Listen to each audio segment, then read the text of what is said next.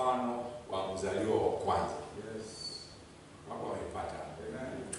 Yaani Yesu Kristo alikuja ili awe mzaliwa wa kwanza miongoni mwa ndugu wengi. Ili Mungu aonyeshe vile ambavyo anapenda yeye, mapenzi yake ni nini? Mapenzi yake ni wakati wale watoto wake aliowachagua, alright, wanapofanya yale mambo ambayo yeye angefanya, ili waonekane kwamba Mungu anafanya. Kwa hivyo Yesu hakufanya lolote, alifanya tu yale ambayo Mungu alikuwa anafanya ndani yake. Ili Mungu aonyeshe haikuja kwa sababu ulimwengu wote ni watu wa Mungu wapate siri ya kutambua kwamba Mungu anataka kufanya jambo kupitia kwetu. Alright? Ambapo umepata. Ndio anasema kupatanisha ni sisi. Alright? Kujulisha watu habari za Injili ni sisi. Alright? Yesu alikuja kama mpatanishi. Kupatanisha nani? Si kupatanisha watu na mwingine. Hapana. Alisema watu watatengana, baba na mama watatengana, mtoto na baba wataachana. Alright? Lakini kupatanisha wewe na Mungu. Ndio upatanisho wa Yesu Kristo. Kupatanisha watu na Mungu. Na kama wewe ni mzaliwa wa Mungu, wewe ni mwana wa Mungu, kazi yako ni kupatanisha watu na Mungu. Sio saa zote wewe ni mpatanishi wa watu na watu tu. Asante dada. Sio wewe ni mpatanishi wa watu na watu. Hiyo si mbaya. Lakini hiyo ni mambo ya kimwili. Alright? Na mambo ya kiroho ni kwamba ndio fanya ya kimwili sababu uko ndani ya mwili. Alright? Lakini ya kiroho ni kwamba unapatanisha watu na Mungu. Alright? Usijali kama umepatana, kazi yako umefanya. Yesu Kristo alipokuja kupatanisha watu na Mungu, haijalishi kama watu wengine wamekubali au wamekataa. Hiyo sio shida yake. Shida yake ni kwamba amefanya vile Mungu anataka afanye na amefanya. Haleluya. Na hapo ndio tunafaa kusimama, sababu sisi tunashukuru Mungu ametupatia ufunuo wa kujua si mambo ya kibinadamu bali mambo ya kiungu. Sababu Mungu akiwa roho angependa na sisi pia tupate mambo ya kiroho, tufanye mambo yale ambayo yanaelekeza watu kwa roho wa Mungu. Ndio nataka kuambia leo. Unajua tunasoma habari za Abraham. Si ndio? Tunasoma habari za Abraham, si ndio? Habari za Abrahamu zilikuwa ni kwa Abrahamu ili tujue kwamba vile Mungu anaweza kufanyia Abrahamu, anaweza kufanyia pia sisi. Sio kujua tu habari za Abrahamu tuseme habari za Abrahamu, tuseme hata sisi tuna yetu. Praise be to God.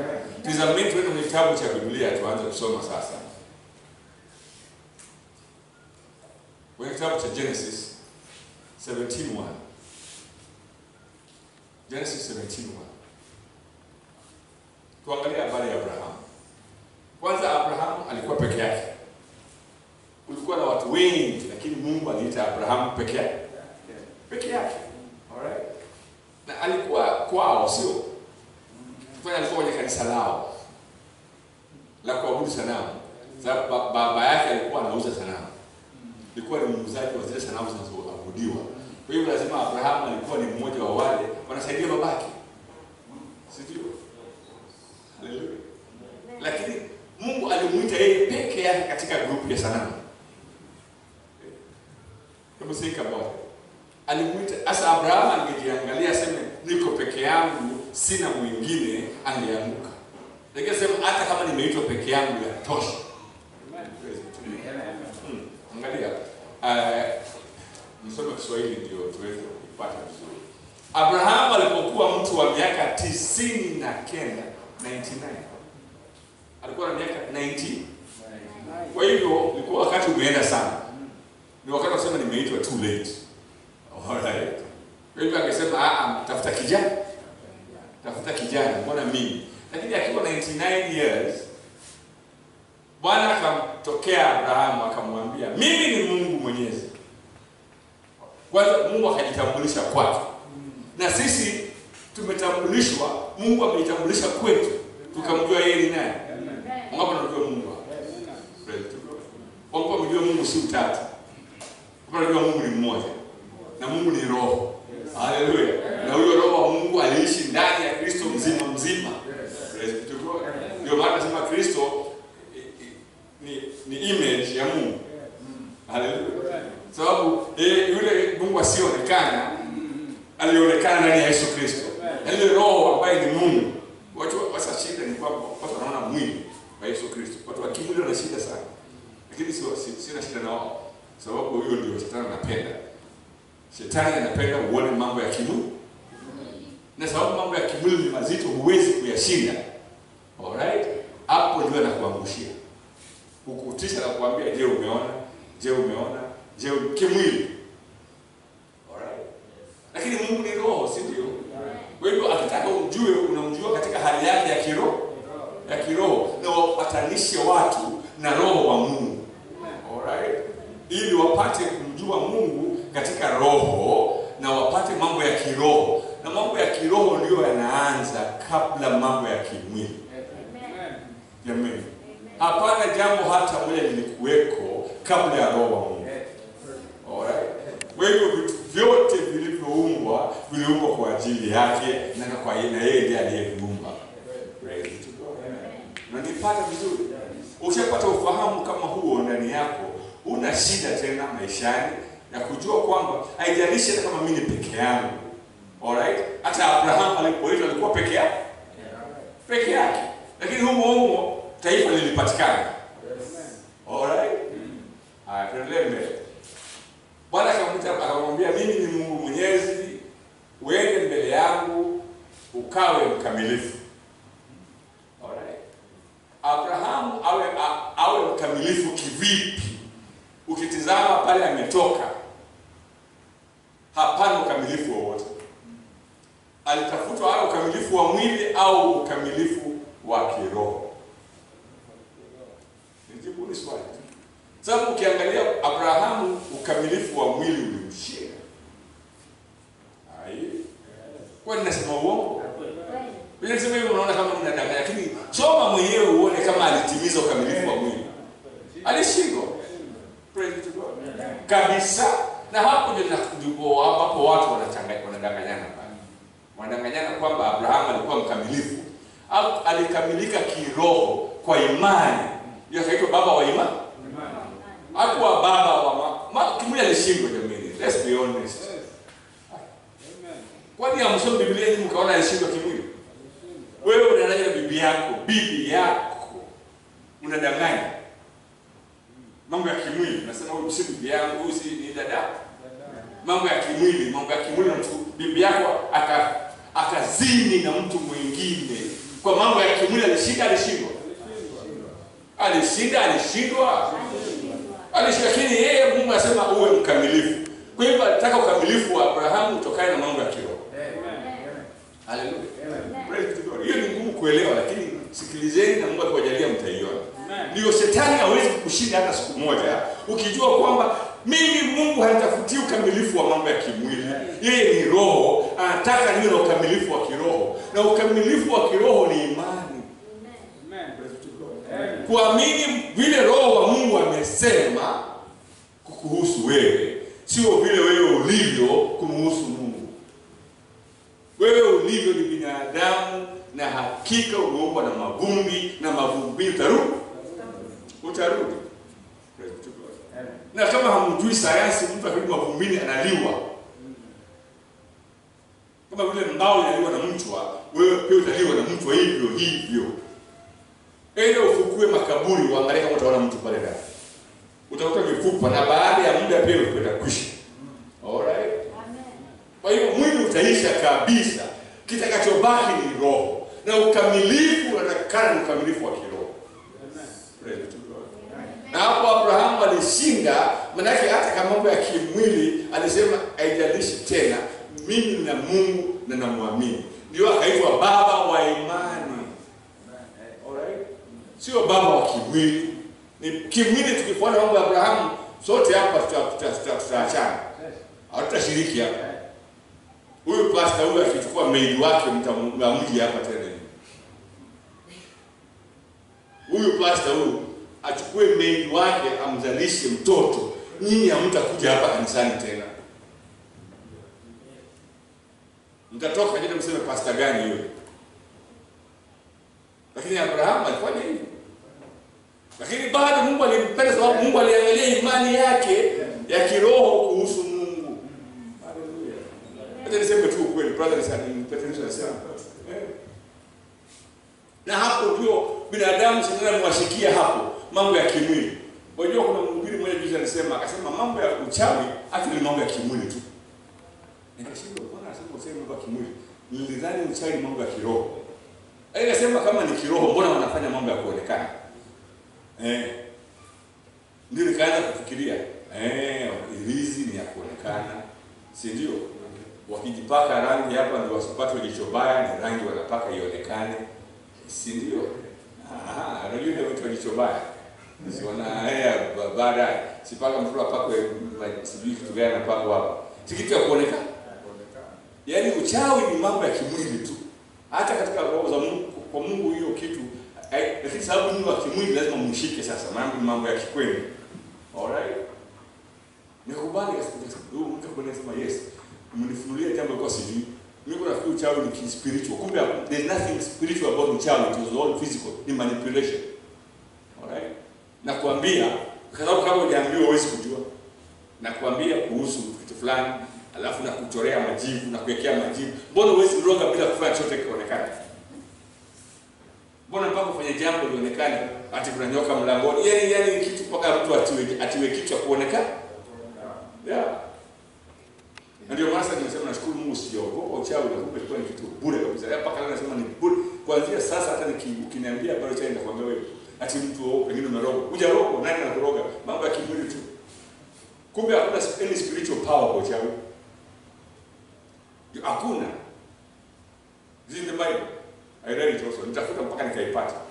Katika yale mambo ya kimwili, uzinzi, usharati, uchawi, yapo pamoja na mambo ya kimwili. Hakuna roho pale ndani. Praise to God. Sasa Abrahamu basi napenda kwa Abrahamu kwanza. Sababu Abrahamu si mteule. Na sisi ni wateule. Huwezi kujikompea na kitu kingine, unajikompea na mteule mwenzako. Praise to God. Au unajikompea na nani? You must compare yourself with another person like you.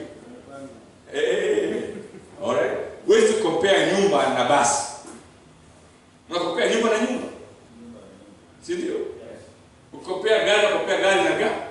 Huwezi compare gari na baskeli. What are you comparing? That's what you compare na wao. Wao ni kana. Sisi we compare ourselves with the chosen. Hallelujah. And Abraham was chosen. Kweli wrong? Yes. Ndio na mimi kwa Abraham aliteuliwa. Na akatolewa miongoni mwa watu ambao waliendelea na vinyago vyao. Alright? Hata wakati ule msichana mmoja anaenda kuchukuliwa kwa wakaletwa, alikuwa ameficha kinyago. Unakumbuka hiyo story? Alificha kinyago. Akaja nacho. Sababu ilikuwa ni mambo ya kwao yale. Alright? Hata huyu mwingine watu waficha vinyago wamekuja navyo hapa. Katika akili. Wana vinyago kwenye akili. Wamemuona Yesu Kristo kama mtu badala ya kuona Yesu Kristo kama roho wa Mungu akifanya kazi. Praise to God. Lakini vinyago tutavipata, tutavitoa. Hallelujah. Tutavitoa tu. Utakataa kushuka kwenye ile mkamia. Useme niko na period ambayo hapana, si period, ni kitu tumeficha. Shuka kwa hiyo ngamia umekalia tuone. Hicho kinyago kuchoma. Praise to God. Hallelujah. Sasa akasemekana tena, nami nitafanya agano langu kati ya mimi na wewe. Mungu alifanya agano lake kati ya yeye na Abrahamu. Si watu, si kabila lake. Ni yeye na Abrahamu. Mungu akiteua anafanya agano lake baina yake yeye na yule aliyemchagua. Yes. Alright. Mama bwana ananipata. Unasema mmoja wao nina furaha kusema mimi mmoja wao nani? Mmoja wale wateule. Mteule.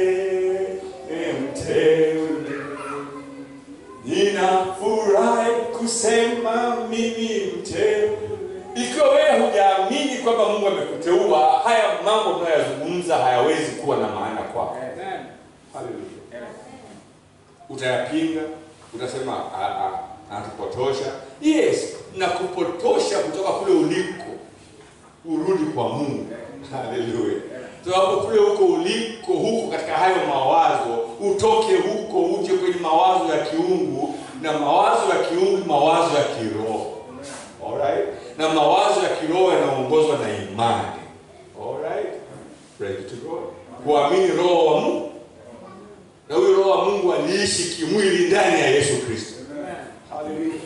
Wangapi wanakubali? Amen. Sasa tazameni. Abrahamu huyu sasa, nami nitafanya agano langu kati ya mimi na wewe, nami nitakuzidisha sana sana. Si nitakuzidisha, nitakuzidisha sana sana.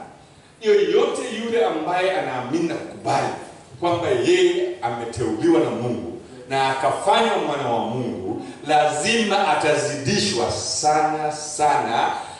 Hatakuwa anaambiwa fanya hivi ndio uzidishwe, fanya hivi ndio uzidishwe.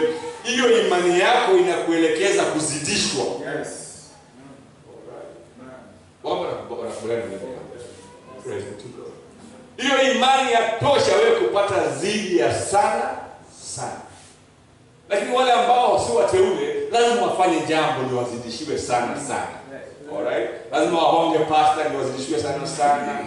Lazima wafanye charity ile inaitwa pata potea ndio wazidishiwe sana sana. Lakini sisi zidisha yetu, alright? Yatokana na kwamba kuna agano ambalo tumekuwa na Mungu kwamba ametuteua. Alright? Agano la Abrahamu na Mungu ni kwamba Mungu amemchagua kati ya watu wengi, hilo ndio agano lake. Alright? Wameagana kwamba wewe ulikuwa kwa vinyago nimekutoa. Unanipata maana? Hiyo ndio agano. Sasa kuna agano jipya. Hiyo ilikuwa la agano la Abrahamu na Mungu. Kuna agano jingine jipya langu mimi na Mungu. Hallelujah. Unapoambiwa kuna agano jipya, mpaka ulijue ni agano jipya hili ambalo tunaambiwa lipo. Kwa sababu kuna agano la kale ambalo ni la Abrahamu na uzao wake na Mungu. Yes.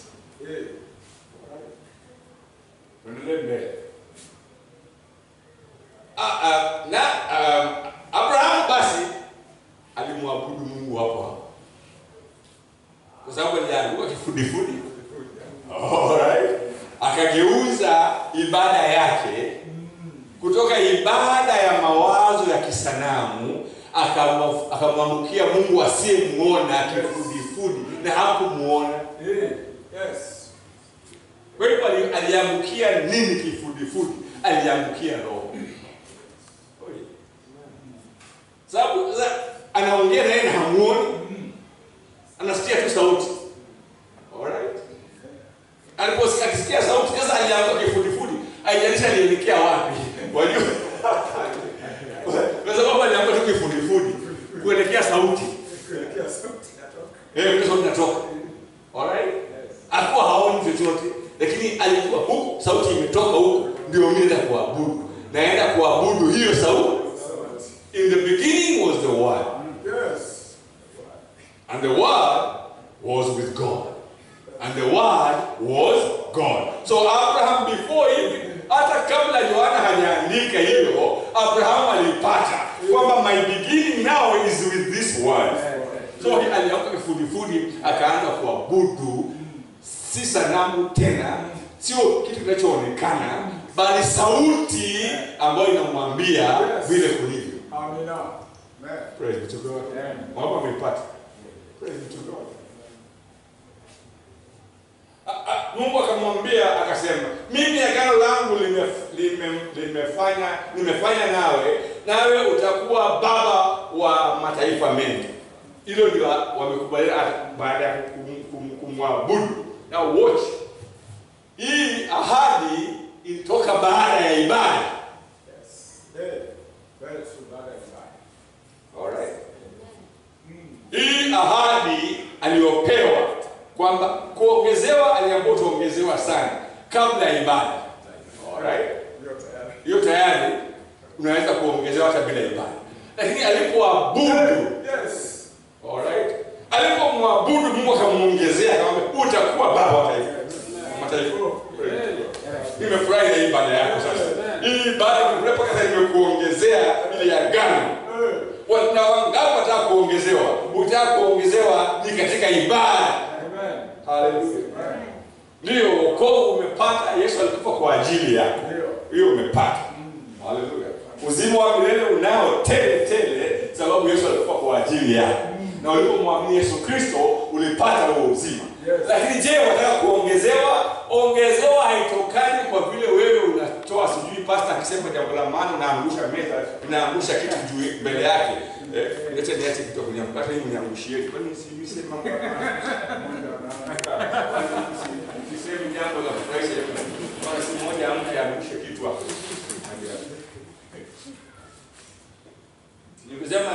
Ukisema wewe unaangusha. Nasimama huko kila mtu akuone kutoka huko. Uonekane. Uje bamba kuwekelee papo ajue huyo jamaa basi.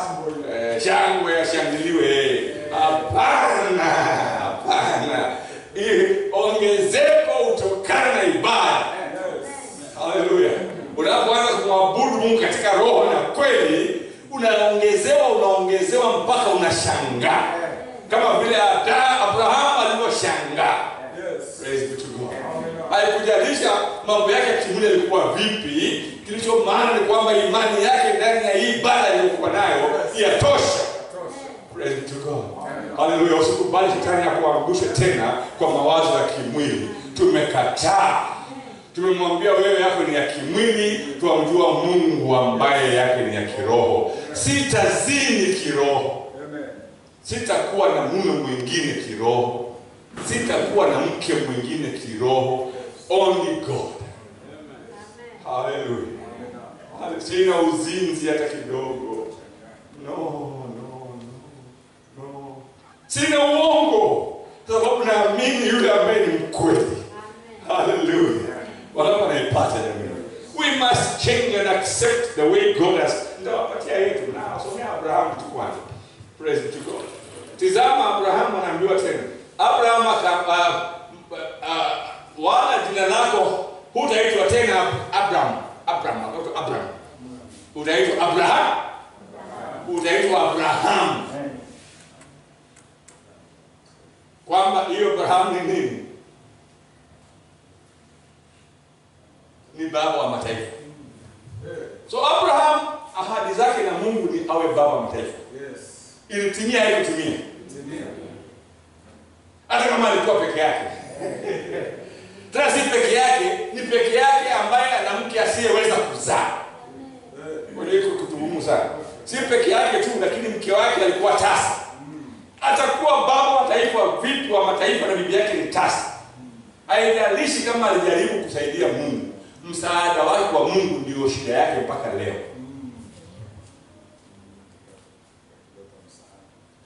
Alijaribu kumsaidia Mungu ili Mungu asionekane muongo, kwa sababu amesema atakuwa wa mataifa, na akiangalia bibi yake hawezi kuzaa, akachukua mjakazi wake akazaa naye kumsaidia Mungu. Mungu asaidiwi. Haleluya. Abraham alishangaa yeye mwenyewe wakati Mungu alipomtembelea tena. Lakini uzuri ni kwamba alikuwa ashatambua ni nani. Alright. Wakati unatembelewa roho wa Mungu, ushatambua roho wa Mungu ni yupi. Huwezi kukosea. Huwezi, kama wewe ni mteule na ni mtoto wa Mungu, utakoseaje kujua roho iliyokuteua? Baba yako atakusaje kumjua? Tutamjua. Walipoenda watatu, alijua huyu katika hao watatu, huyu ndiye. Huyu ndiye. Na akajaribu sana, alijaribu kumwinfluence Mungu, na Mungu akamhurumia. Unajua sasa alifikiria ndugu yake. Abraham hakufikiria Sodomu yote. Alikuwa anafikiria ndugu yake. Na Mungu ashampima, alijua afikiria ndugu yake. Ashajua mapema. Unajua Mungu knows ahead. Wewe ujaribu hata ukiomba Mungu ukifanya waomba nini, ashajua waomba nini. Ukipata watu 100 karibu. Je, ukipata 50, analenga tu ndugu yake. Mungu anasema acha niwache tu manake. Na mimi nitatuma malaika wangu direct kwa ndugu yake. Wataenda moja kwa moja pale watasimama ni kwa ndugu yake.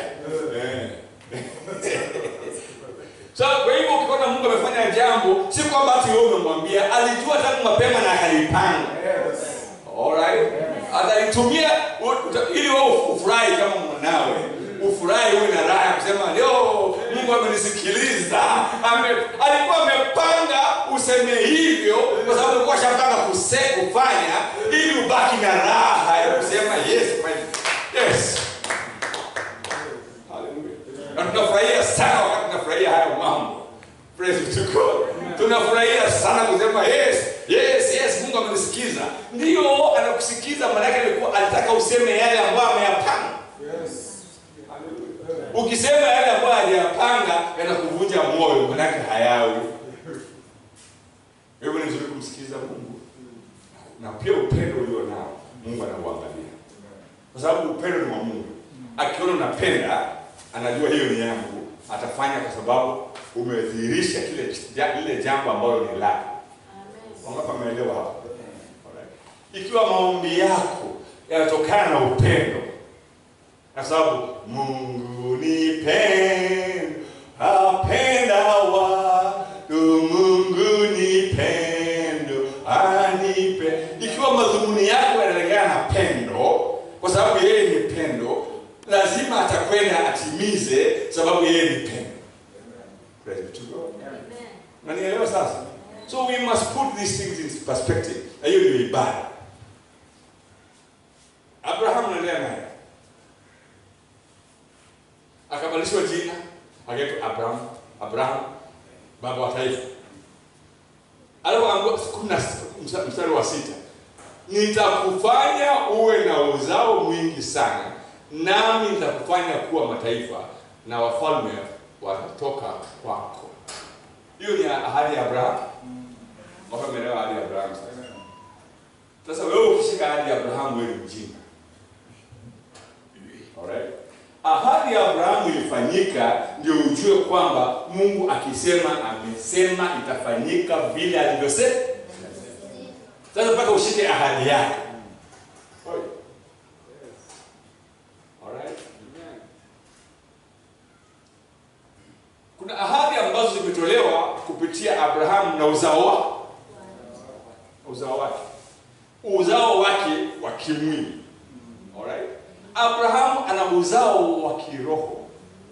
Uzao wa imani. Sisi baba yetu tuko kwa imani. Ile imani aliyokuwa nayo ndio tuko nayo. Kwa hivyo ni baba wa imani. Hebu sema baba wa imani. Hawezi kuwa baba yako wa kimwili wa kuzaliwa na Ketura au kuzaliwa na Hagai au kuzaliwa na Sara. Hiyo haiwezekani. Alright?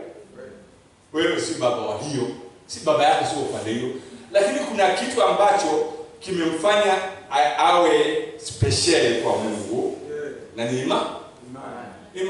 Ndio maana tunaambiwa Abraham ni baba yetu wa imani. Praise to God. Kwa hivyo uhusiano wetu na Abraham watokana na imani. Kama vile alivyomwamini Mungu akiwa peke yake, ndivyo na sisi tunavyomwamini Mungu tukiwa peke yetu. Alright? Tukikutana wawili watatu ambao wanamwamini, alhamdulillah tunasema alhamdulillah kwamba Mungu ashukuriwe. Tukikutana wawili ambao tuna hiyo imani, tuwashukuru Mungu. Nasema kumbe siko peke yangu. Kama vile Leja alifikiri uko peke yake, akaambiwa kuna wengine wangapi? 7,000 hawajapiga goti kwa baba. Alright? Yule unasema kumbe siko peke yangu. Wewe mkutana pale na yangu uko peke yako na peke yako sawa. Akija akasema kumbe siko peke yangu.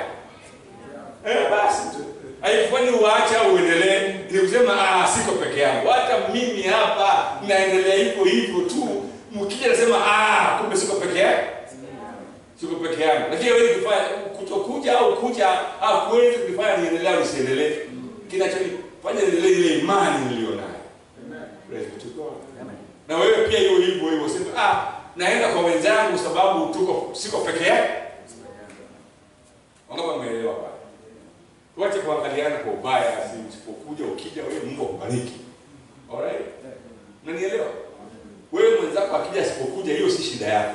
Shida yako ni kwamba akija kumbe siko peke yake. Lakini akija anasema thank you God, I'm not alone. Asipokuja asema I still stay put and firm. I'm not going to change. Yes. Hallelujah. I will never change. Lakini uzuri ni kwamba katika ulimwengu watu ni wangapi duniani? Mamilioni. Na Wayahudi ni wangapi?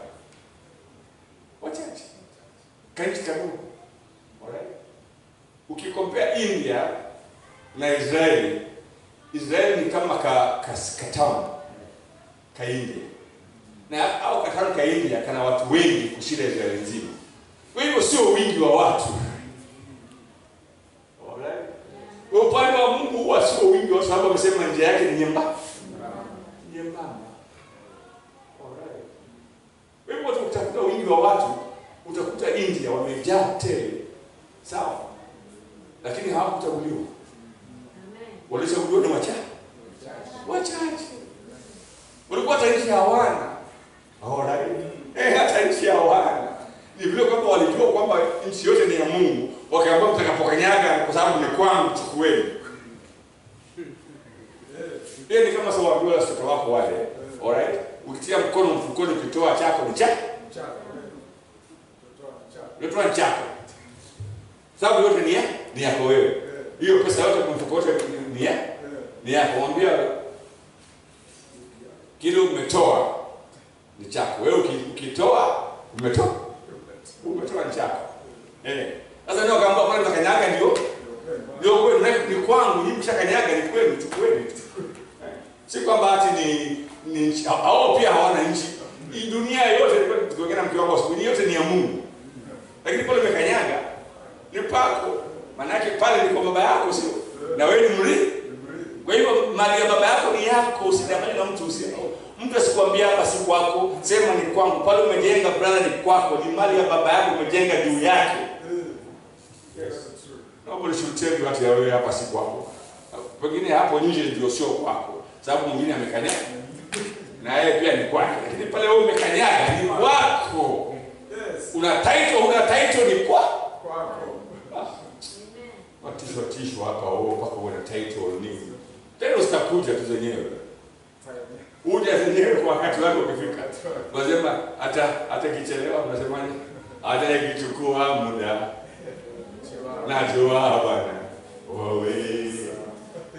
Hebu tuimbe.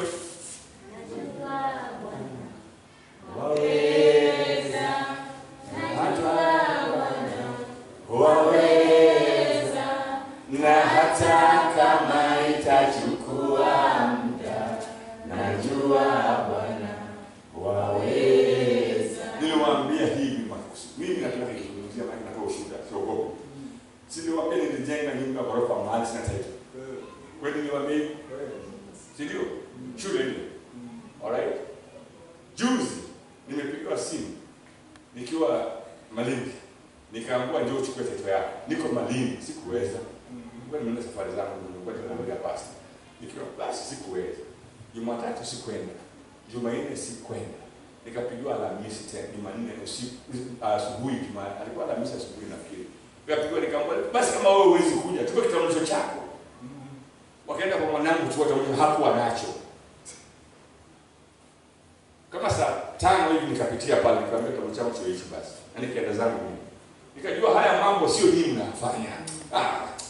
Mliyafanya vipi na mkoa mimi pale siku yule ambaye alikuwa akinizuia mwanangu shahidi. Yule alikuwa akinizuia mimi akisema hapa uwezi kujenga hata ufanye nini wewe mtu ambaye unafanya nini hapa. Ndiye aliniambia tafadhali leta kitambulisho tafutie kitu yako. Hapo nikamwambia mwanangu unasikia yule bwana ni vizuri kuwa salama na wao.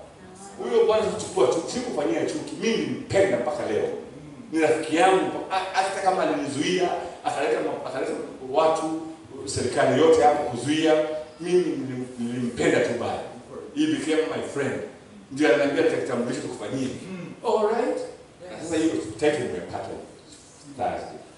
Na hata kama itachukua muda ninajua.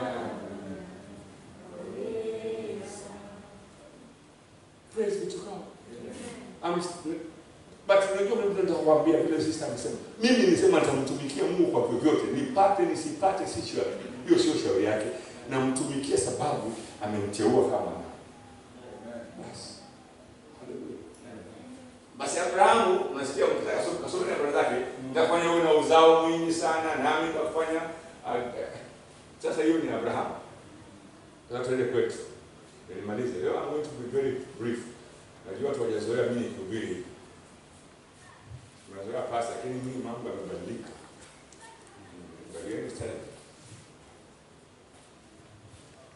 That's Romans 8:12.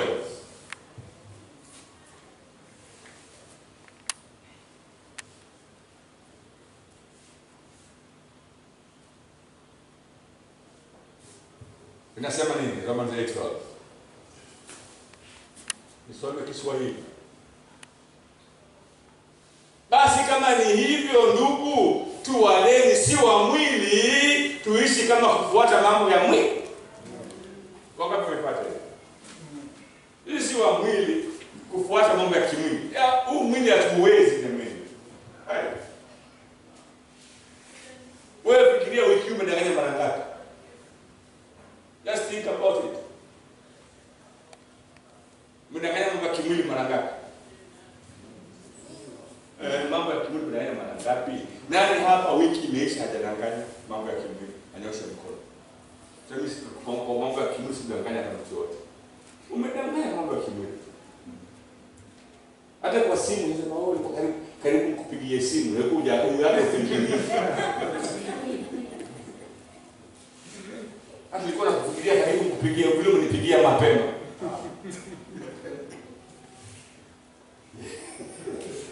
Wataka kumfurahisha mtoto kimwili. Kimwili naye anafurahi. Mambo usidanganye.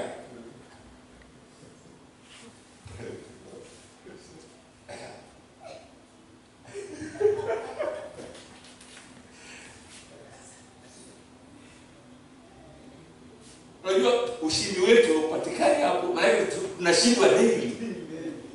Tunashindwa daily. Na hiyo ndio shetani anataka kushikilia hapo, akuoneshe umeshinda. Mwambie wewe, sikiliza. Wewe ulikuja hapa duniani mambo ya kimwili, sababu ya kiroho yalikushinda. Huko mbinguni mambo ni ya kiroho matupu yakakushinda. Ndio ukatumwa ukapigwa teke kwenye wapi? Kwenye mambo ya kimwili. Shikana na hayo ndio yako. Sisi tuarudi tulikotoka. Huko ulikofukuzwa ndio tunataka kuenda huko. Na tutashika mambo ya huko, mambo ya huko ni ya kiroho. Ya kiroho. Praise to God. Wewe unaenda mambo ya kimwili ukafukuzwa. Sio jua anataka abuduwe kimwili. Na mwenye kuabudiwa anaabudiwa kiroho. Sasa. Kashiko. Praise to God. Wangapi wanaipata yake? Basi kama ni hivyo ndugu, tuwaleni si wa mwili, tuishi kwa kufuata mambo ya mwili. Kwa maana kama tukiishi kwa kufuata mambo ya mwili, mwataka kufa. You will die. You will die even spiritually, you will die. Sababu utashindwa upige mahesabu ya kimwili ushindwe. Ufe usile ile imani yako uliyokuwa nayo ife. Maana yake mambo haya ukiangalia hapa nimekosa, hapa nimekosa, pale nimekosa. Sasa na sina imani mimi. Na hiyo ni mambo ya kimwili, yani sio imani, ni ya kufanya. Alright? Mambo ya kufanya na kumaliza imani. Na haziambatani. Hata kidogo. Sasa unajua mambo ambayo hayaambatani wewe. Ya mwili pambana nayo mpaka ufe. Pambana nayo kabisa na akili yako, ungangane ushinde uweze, ungangane ushinde uweze, ungangane ushinde uweze. Potelea mbali. Sio wewe peke yako unaishindwa, mwenzako pia ameshindwa.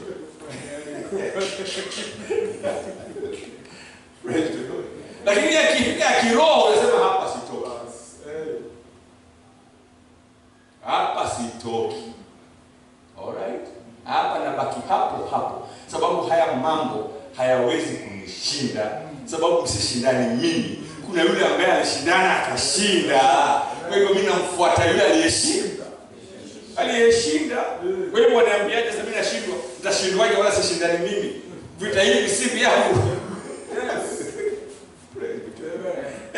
Kuna yule ambaye ameshinda. Huyo mimi namfuata yeye.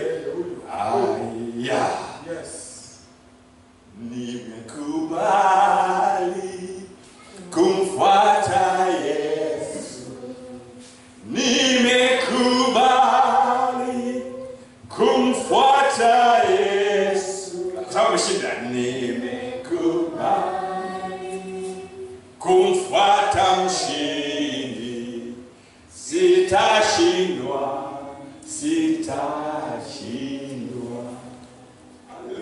That's what I sing all the time, I tell you. So listen carefully. Angalia. Kwa maana mtakufa, bali kama mkiafisha matendo ya mwili kwa roho, mtaishi. Abrahamu alifisha, akaona mambo ya mwili, kila akikosea mwili anarudi kwa roho. Alright. Kila akikosea mwili anarudi kwa roho. Narudi kwa roho. Roho inamtoa pale. Haleluya.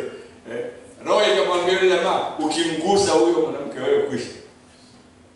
Mbona umemdanganya Abraham? Wanaogopa bwana. Mtu bwana.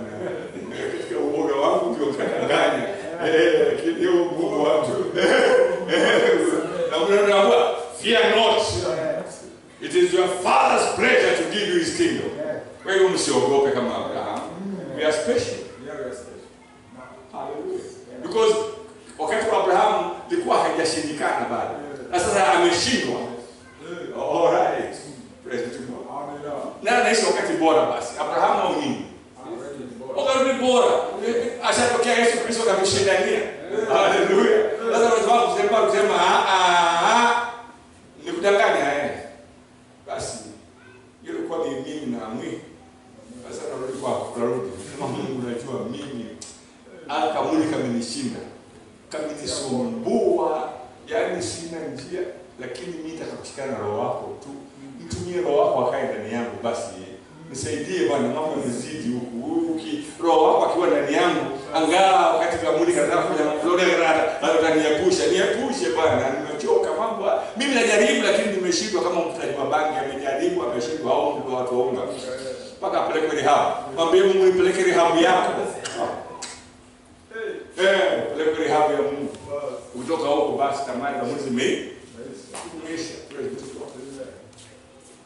Hallelujah. Kwa kuwa angalia Romans 14 sasa. Kwa kuwa wote wanaoongozwa na Roho wa Mungu, hao ndio wana wa Mungu. Huwezi kuwa mwana wa Mungu kwa sababu umeshinda mwili. Unakuwa mwana wa Mungu sababu unaongozwa na Roho. Amen. Hallelujah. Ndio maana Daudi, mumjua Daudi kimwili na Daudi kiroho. Wapo anajua Daudi kiroho. Yes. Anakuta kitu kubwa refu sana anaitwa Goliath. Watu wote wamemuogopa. Akachukua kiroho sasa. Akasema huyu jamaa huyu. Huyu jamaa kanaye kimwili simwe. Lakini kiroho haliwezi. Naambia kwa sababu usijali bana. Kiroho hiyo kuna wakati shika dugu mkapasua hivi. Na ukiona mimi hapa kadogo lakini dugu mwenyewe akipata mambo yake anakwisha mbali. Nguvu zangu sasa kimwili, nguvu zangu akamwambia mimi namuendea yule na nguvu gani? Na nguvu za Mungu. Ndiye hai sio? Alipomwendea Mfilisti yule na nguvu za Roho wa Mungu alimshinda. Waliokuwa kimwendea kimwili walikuwa wanakimbia. Haleluya. Umeipata? Amen. Ndio maana tuko hapa kujifunza, kujua ni nini hasa tunafaa kufuata. Praise God. Tazameni basi kama kwa kuwa wote wanaongozwa na Roho wa Mungu, hao ndio wana wa Mungu. Sasa kwa wewe ni mwana wa Mungu ni mrithi. Alright? Ni mrithi. Na urithi Mungu akifa, maana hata kufa. Sasa ukingojea ape ni urithi, wewe utarithi milele. Unarithi akiwa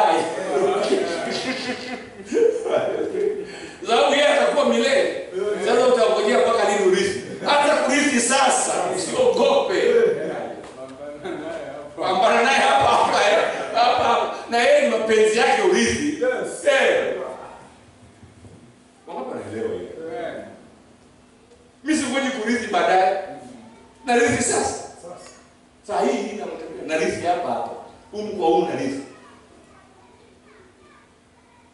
Wajua watu wengi wanajui kurithi. Wanafikiri kurithi mpaka mtu akifa. Wewe hiyo field unasoma nayo yote ni urithi wa babako, mkula.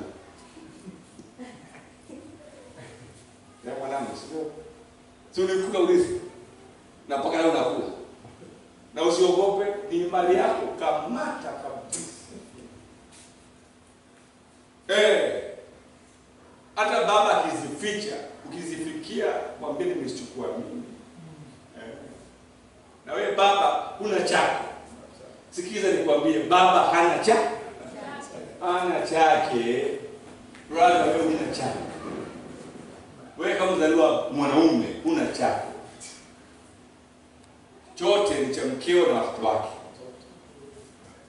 Na yeye mke pia huna chake. Ni cha watoto.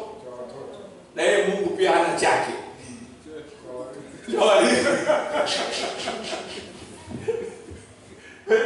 Usiogope ukasema hii ya Mungu, yako wewe chukua tu ya Mungu. Haleluya.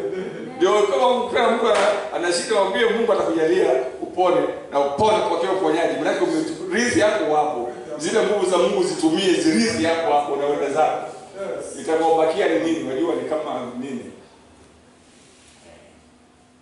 Sasa ingine unajua mimi mtu wangu pale anashangaza sana. Sana. Amenishangaza mpaka nimepata nimeshangaa. Nikimwambia tuende mahali hati ya baby fair. Na anajua mimi nenda huko mimi nitamwacha huko yeye arudi. Anajua kabisa mimi nitamwacha huko yeye arudi. Na namwambia kabisa twaenda mimi nitabaki wewe utarudi. Baby fair. Sasa kwa nini lazima mulizeni yule pale kwa nini wapewe? Mulizeni hata mimi namuuliza ukubeba fair kwa nini? Siliko na wewe. Nakuambia tena bibi fair. Sababu najua ile mali ni mimi ndio mambo yote. Kwa hivyo Mungu pia ni hivyo tu. Usiogope useme sijampa kitu. Hata sina kitu, sijabeba kitu. Wewe usijali. Wewe amini kwamba ni baba yako na yeye anashughulika pale pale. Hakuna siku nimemwacha mahali kama juzi karibu nimwache ukula lakini sikumwacha. Nashangaa tukuja naye na pia sikubeba fare. Wewe. Ndio baada ya sikumwacha nilimbeba na gari mpaka nyumbani. Sababu yaani kwa hana wasiwasi. Ana shaka. Yes. Hana shaka. Na wewe usiwe na shaka na mambo ambayo Mungu anakupatia. Have no fear. Alright. Shida ni shaka. Mungu abariki sana. Tizameni basi sasa. Anasema kwa kuwa hamkupokea tena roho wa utumwa iletayo hofu, bali mlipokea roho ya kufanywa wana, ambayo kwa hiyo twalia Abba, yaani Baba. Roho mwenyewe akishuhudia pamoja na roho zetu ya kuwa sisi tu watoto wa Mungu. Period. Agano jipya mpaka ulijue ni agano jipya hili ambalo tunaambiwa lipo. Kwa sababu kuna agano la kale ambalo ni la Abrahamu na uzao wake na Mungu. Yes.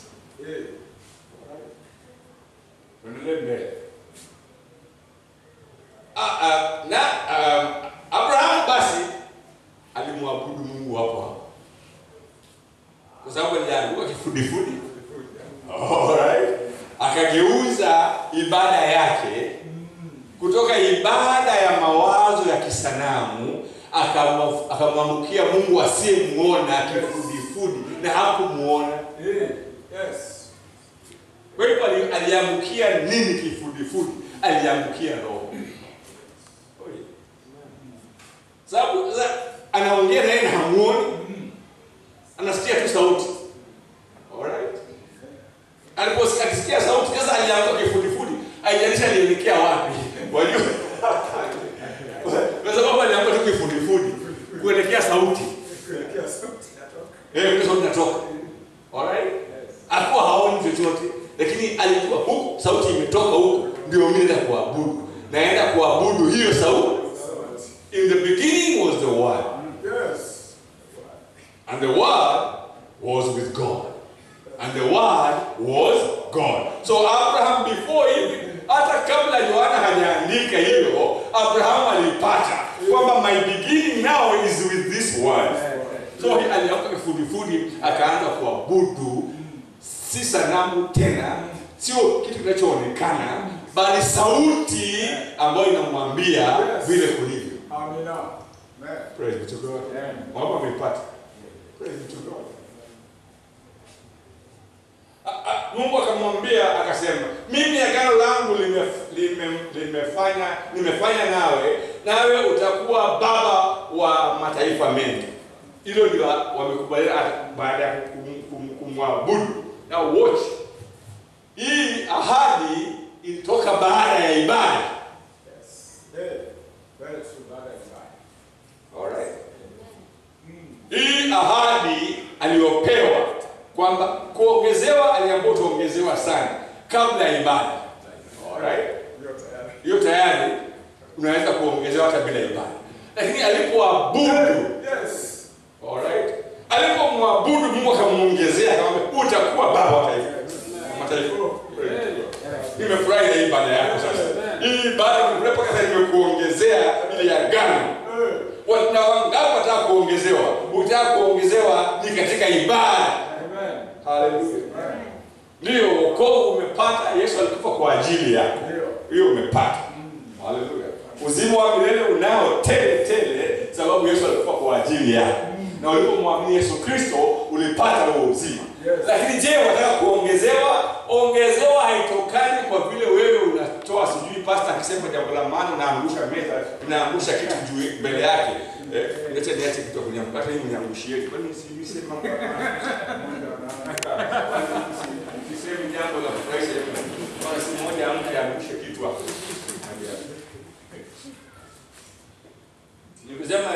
Ukisema amen na angusha. Nasimama huko kila mtu akuone kutoka huko.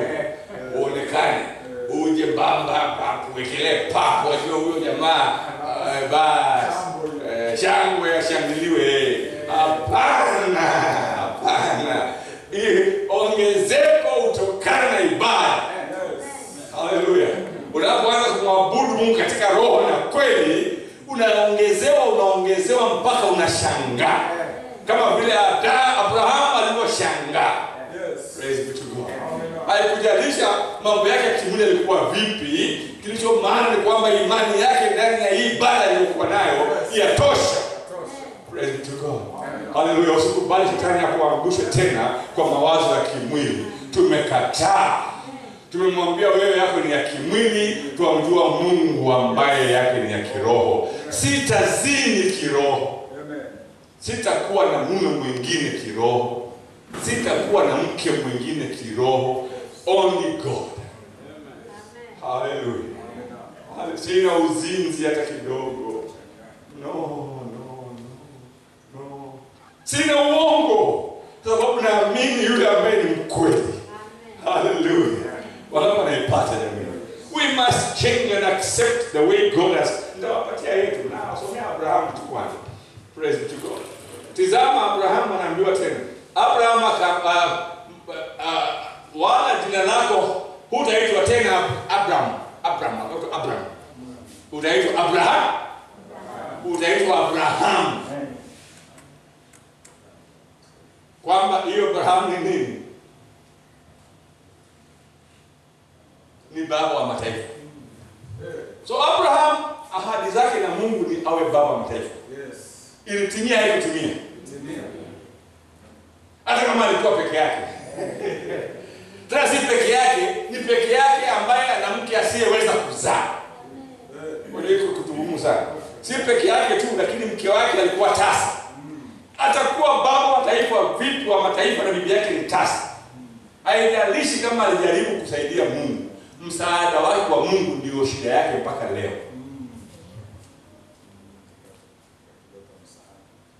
Alijaribu kumsaidia Mungu ili Mungu asionekane muongo, kwa sababu amesema atakuwa wa mataifa, na akiangalia bibi yake hawezi kuzaa, akachukua mjakazi wake akazaa naye kumsaidia Mungu. Mungu asaidiwi. Hallelujah. akashangaa yeye mwenyewe wakati Mungu alipomtembelea tena. Lakini uzuri ni kwamba alikuwa ashatambua ni nani. Alright? Wakati unatembelewa roho wa Mungu, ushatambua roho wa Mungu ni yupi. Huwezi kukosea. Huwezi, kama wewe ni mteule na ni mtoto wa Mungu, utakoseaje kujua roho iliyokuteua? Baba yako atakusaje kumjua? Utamjua. Walipoenda watatu, alijua huyu katika hao watatu, huyu ndiye. Huyu ndiye. Na akafanya na akajaribu sana, alijaribu kuminfluence Mungu na Mungu akamhurumia.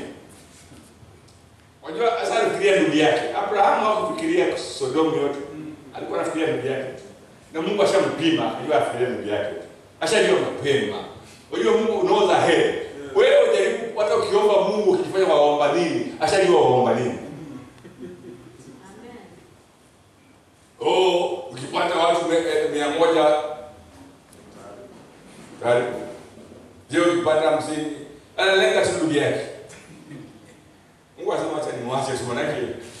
Na mimi nitatuma malaika wangu direct kwa ndugu yake. Wataenda moja kwa moja pale watasimama ni kwa ndugu yake. So kwa hivyo ukiona Mungu amefanya jambo, si kwamba ati wewe umemwambia, alijua tangu mapema na akalipanga. Alright? Ataitumia ili wewe ufurahi kama mwanawe. Ufurahi uwe na raha kusema leo Mungu amenisikiliza. Alikuwa amepanga useme hivyo kwa sababu alikuwa shambanga kufanya ili ubaki na raha ya kusema yes. Hallelujah. Na tunafurahia sana wakati tunafurahia haya mambo. Praise to God. Tunafurahia sana kusema yes, Mungu amenisikiza. Ndio anakusikiza, maana yake alitaka useme yale ambayo ameyapanga. Ukisema yale ambayo hajayapanga yanakuvunja moyo, maana yake hayawi.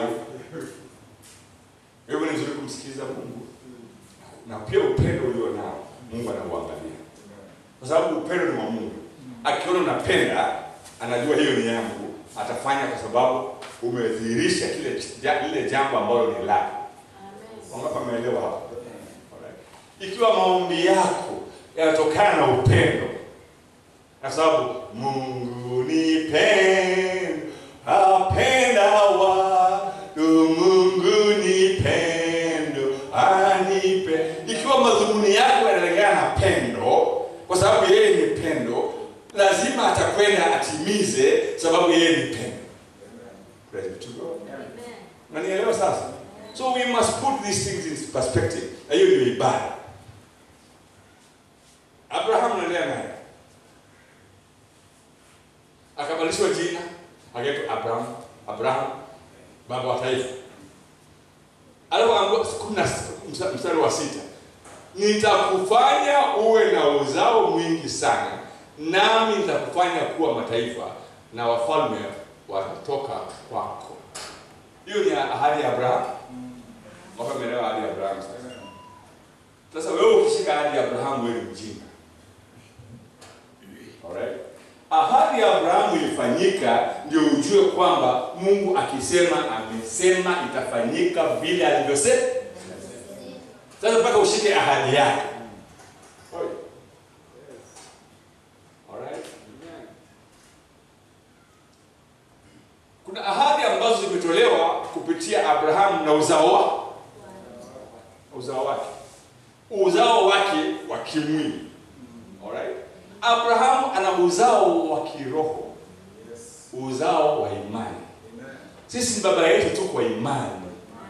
Ile imani aliyokuwa nayo ndio tuko nayo. Kwa hivyo ni baba wa imani. Hebu sema baba wa imani. Hawezi kuwa baba yako wa kimwili wa kuzaliwa na Ketura au kuzaliwa na Hagai au kuzaliwa na Sara. Hiyo haiwezekani.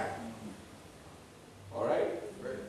Wewe si baba wa hiyo, si baba yako sio upande hiyo. Lakini kuna kitu ambacho kimemfanya awe special kwa Mungu. Na ni imani. Ndio maana tunaambiwa Abraham ni baba yetu wa imani. Praise be to God. Kwa hivyo uhusiano wetu na Abraham watokana na imani. Kama vile alivyomwamini Mungu akiwa peke yake, ndivyo na sisi tunavyomwamini Mungu tukiwa peke yetu.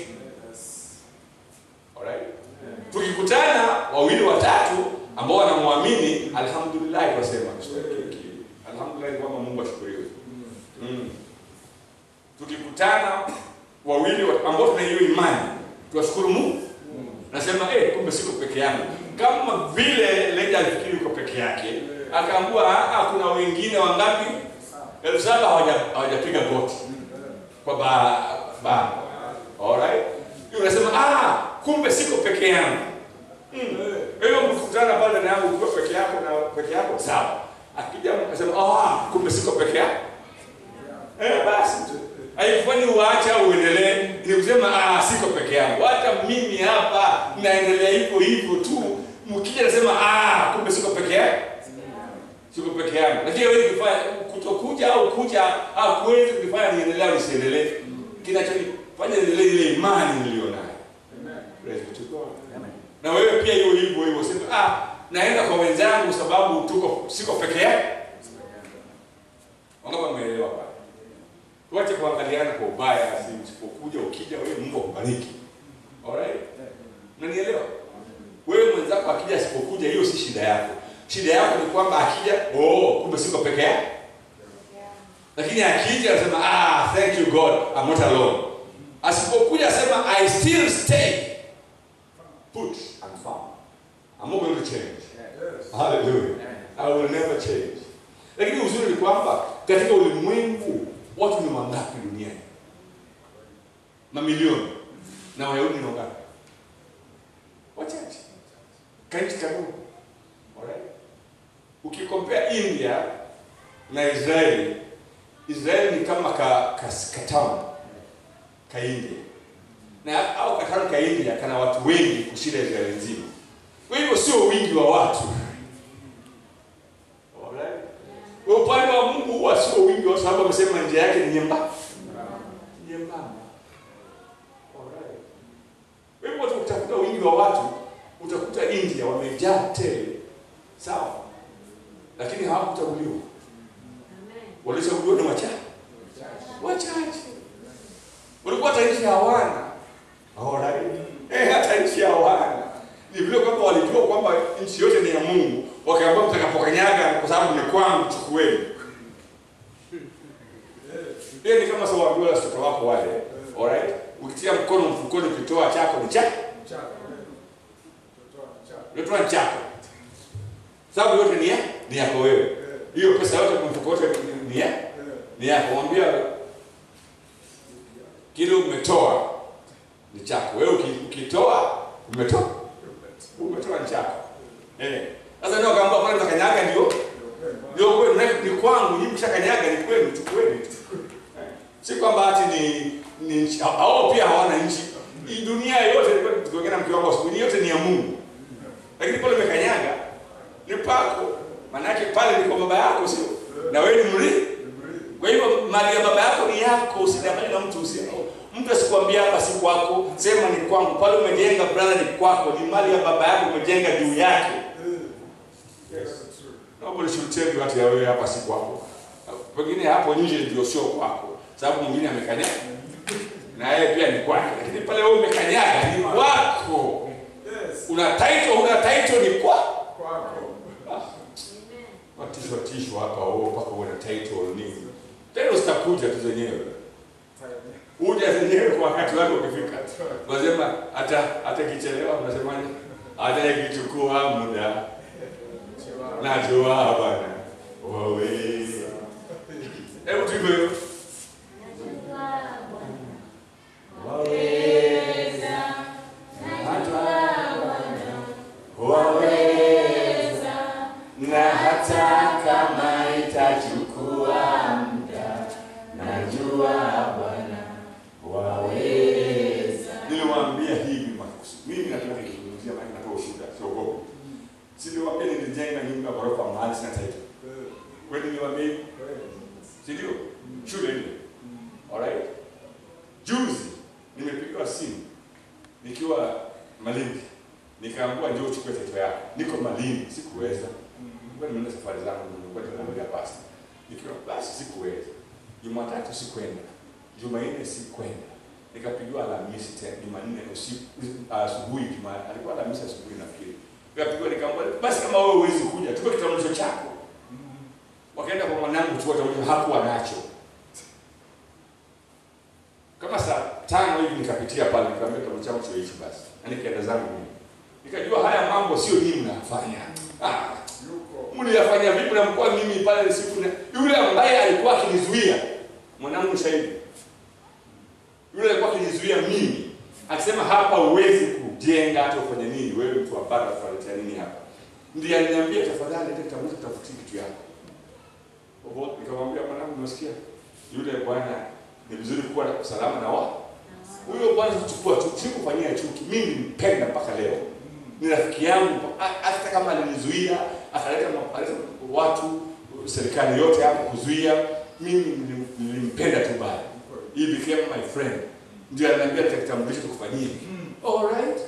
Sasa hiyo taking my pattern. Thursday.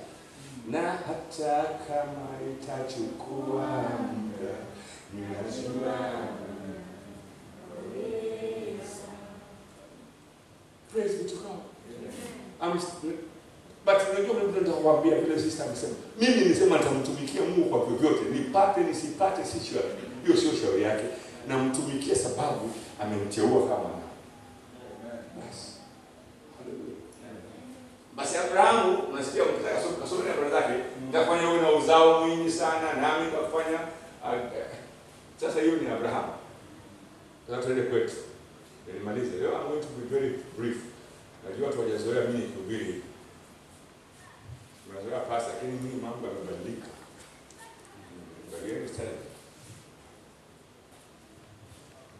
That's Romans 8:12.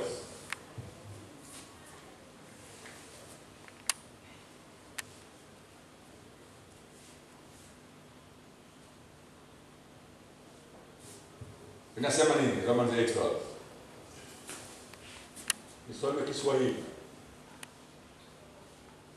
Basi kama ni hivyo ndugu, tuwaleni si wa mwili, tuishi kama kufuata mambo ya mwili. Wakati umepata hiyo. Si wa mwili kufuata mambo ya kimwili. Huu mwili hatuwezi jamani. Wewe fikiria wiki umedanganya mara ngapi? Just think about it. Mdanganya mambo ya kimwili mara ngapi? Mambo ya kimwili mdanganya mara ngapi? Nani hapa wiki imeisha hajadanganya mambo ya kimwili? Anyoshe mkono. Sasa kwa mambo ya kimwili sidanganya kama mtu yote. Umedanganya mambo ya kimwili. Hata kwa simu unasema wewe uko karibu kupigia simu, wewe kuja hata ufikirie. Hata nilikuwa nakufikiria karibu kupigia vile umenipigia mapema.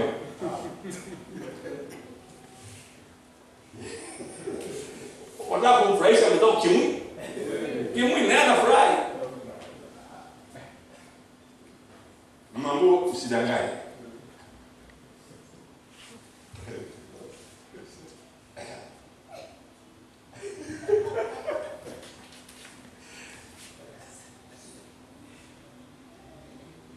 Unajua ushindi wetu upatikane hapo, maana tunashindwa daily. Tunashindwa daily. Na hiyo ndio shetani anataka kushikilia hapo, akuoneshe umeshinda. Mwambie wewe sikiliza. Wewe ulikuja hapa duniani mambo ya kimwili sababu ya kiroho yalikushinda. Huko mbinguni mambo ni ya kiroho matupu hakushinda. Ndio ukatumwa ukapigwa teke kwenye wapi? Kwenye mambo ya kimwili. Shikana na hayo ndio yako. Sisi tuarudi tulikotoka. Huko ulikofukuzwa ndio tunataka kuenda huko. Na tunashika mambo ya huko ni ya kiroho. Ya kiroho. Wewe unaenda mambo ya kimwili ukafukuzwa. Sio jua anataka abuduwe kimwili. Na mwenye kuabudiwa anaabudiwa kiroho. Sasa. Kashiko. Wangapi wanaipata? Basi kama ni hivyo ndugu, tuwaneni si wa mwili, tuishi kwa kufuata mambo ya mwili. Kwa maana kama tukiishi kwa kufuata mambo ya mwili, mwataka kufa. You die. You will die even spiritually, you will die. Sababu utashindwa upige mahesabu ya kimwili ushindwe. Ufe usile ile imani yako uliyokuwa nayo ife. Maana yake mambo haya ukiangalia hapa nimekosa, hapa nimekosa, pale nimekosa. Sasa na sina imani mimi. Na hiyo ni mambo ya kimwili, yani sio imani, ni ya kufanya. Alright? Mambo ya kufanya na kumaliza imani. Na haziambatani. Hata kidogo. Sasa unajua mambo ambayo hayaambatani wewe. Ya mwili pambana nayo mpaka ufe. Pambana nayo kabisa na akili yako, ungangane ushindwe uweze, ungangane ushindwe uweze, ungangane ushindwe uweze, potelea mbali. Sio wewe peke yako unaishindwa, mwenzako pia ameshindwa.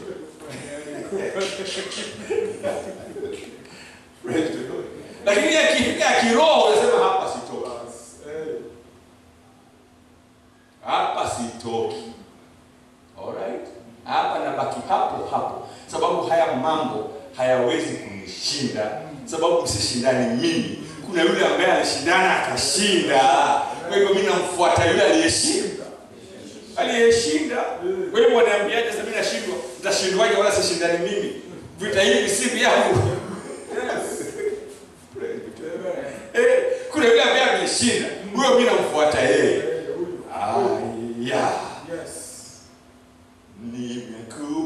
Nimekubali kumfuata Yesu. Nimekubali kumfuata Yesu. Sawa umeshinda. Nimekubali kumfuata mshindi. Sitashindwa.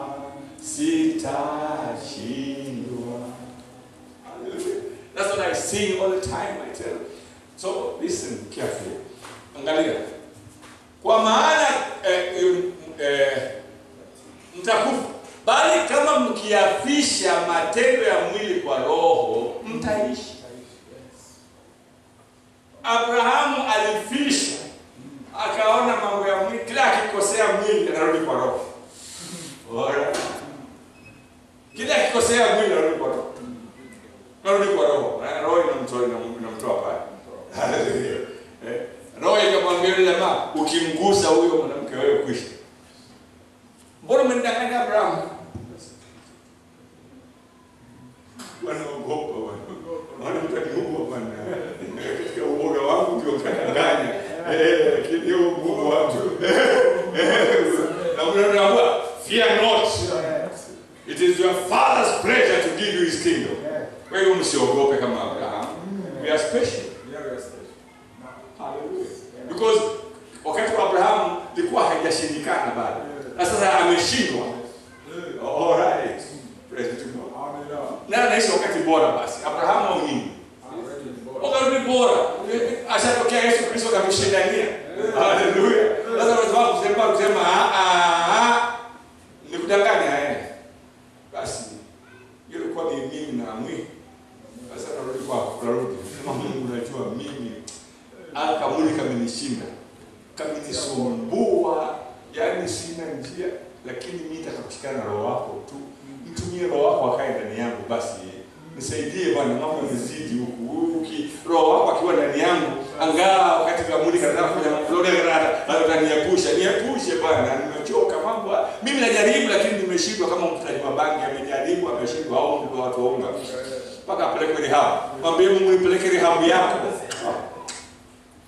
Peleke rehab ya Mungu. Kutoka huko basi tamani za mwezi Mei. Kumeisha. Hallelujah. Kwa kuwa angalia Romans 14 sasa. Kwa kuwa wote wanaoongozwa na Roho wa Mungu, hao ndio wana wa Mungu. Huwezi kuwa mwana wa Mungu kwa sababu umeshinda mwili. Unakuwa mwana wa Mungu sababu unaongozwa na Roho. Amen. Hallelujah. Ndio maana Daudi, mumjua Daudi kimwili na Daudi kiroho. Wapo anajua Daudi kiroho. anakuta jitu kubwa refu sana anaitwa Goliath. Watu wote wamemuogopa. Akachukua kiroho sasa. Akasema huyu jamaa huyu. Huyu jamaa naye kimwili simwe. Lakini kiroho haliwezi. Naambia Paulo usijali bana. Kiroho huyu kuna wakati shika dugu mkapasua hivi. Na ukiona mimi hapa kadogo lakini dugu mwenyewe nikipata mambo yake yanakwisha mbali. Nguvu zangu si za kimwili, nguvu zangu akamwambia mimi namuendea yule na nguvu gani? Na nguvu za Mungu. Ndiye hai sio? Alipomwendea Mfilisti yule na nguvu za roho wa Mungu alimshinda. Waliokuwa wakimwendea kimwili walikuwa wanakimbia. Umepata? Ndio maana tuko hapa kujifunza, kujua ni nini hasa tunafaa kufuata. Tazameni basi kama kwa kuwa wote wanaongozwa na roho wa Mungu, hao ndio wana wa Mungu.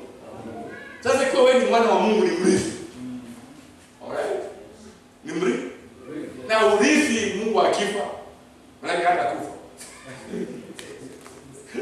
Ndio ukingojea ape ni urithi, wewe utarithi milele. Unarithi akiwa hai.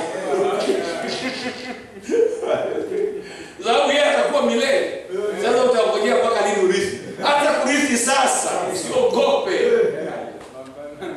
Pambana naye hapa. Na yeye ni mapenzi yake urithi. Wangapi wanaelewa hiyo? Mimi singoji kurithi baadaye. Na rithi sasa. Sasa hii inamtembea. Na rithi hapa. Kwa una rithi. Wajua watu wengi wanajui kurithi. Wanajui kurithi mpaka mtu akifa.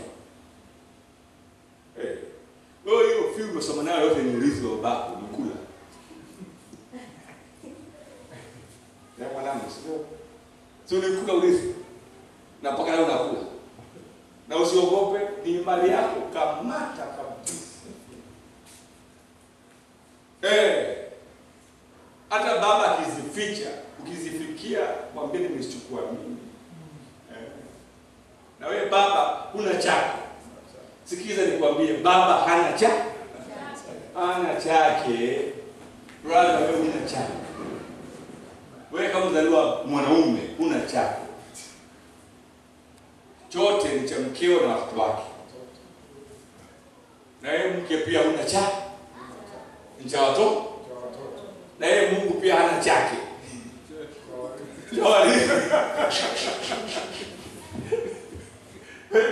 Usiogope ukasema hii ya Mungu, yako wewe chukua tu ya Mungu. Ndio kama Mungu anashika mwambie Mungu atakujalia upone na upone kwa uponyaji. Maana riziki yako wapo. Zile nguvu za Mungu zitumie riziki yako hapo na wenda zako. Itakobakia ni nini? Unajua ni kama nini? Sasa ingine unajua mimi mtoto wangu pale anashangaza sana. Sana. Amenishangaza mpaka nimebaki nimeshangaa. Nikimwambia twende mahali hati ya baby fair. Na anajua mimi nenda huko mimi nitamwacha huko yeye arudi. Anajua kabisa mimi nitamwacha huko yeye arudi. Na namwambia kabisa twaenda mimi nitabaki wewe utarudi. Baby fair. Sasa kwa nini lazima mulizeni yule pale kwa nini wapewe? Mulizeni hata mimi namuuliza ukibeba fair kwa nini? Siliko na wewe. Akiwaambia tena baby fair. Sababu unajua ile mali ni mimi ndio mambo yote. Kwa hivyo Mungu pia ni hivyo tu. Usiogope useme sijampa kitu. Hata sina kitu, sijabeba kitu. Wewe usijali. Wewe amini kwamba ni baba yako na yeye anashughulika pale pale. Hakuna siku nimemwacha mahali kama juzi nimemwacha ukula lakini sikumwacha. Nashangaa tunguja naye na pia sikubeba fare. Wewe.